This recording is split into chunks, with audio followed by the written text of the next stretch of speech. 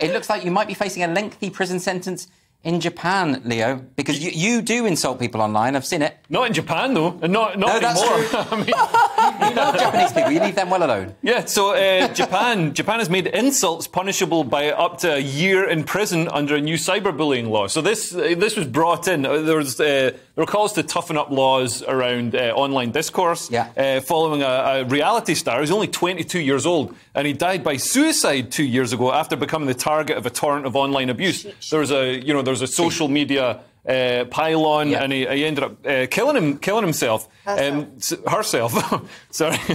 I assumed it was a man because they're usually men.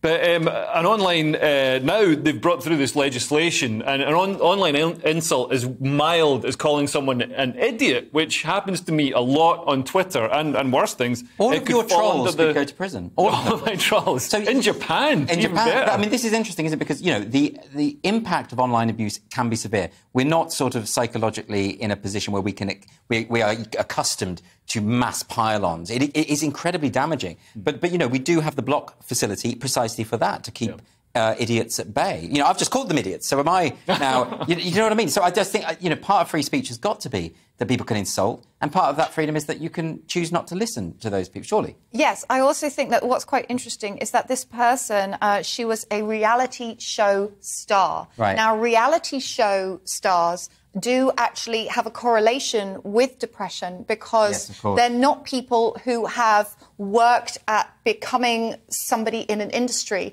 They're somebody who's gone from literally their everyday life and they're suddenly catapulted into the entertainment industry and they're not used to what it entails. Like, we all started with just mild Twitter insults, just one or two little Twitter insults, just the odd heckler. Now we've built up, you know, hundreds of insults online. I know. I don't feel like I've had a good day unless I'm abused routinely. Have you done anything unless you're abused? No, You've exactly. probably done It's a sign nothing. of success.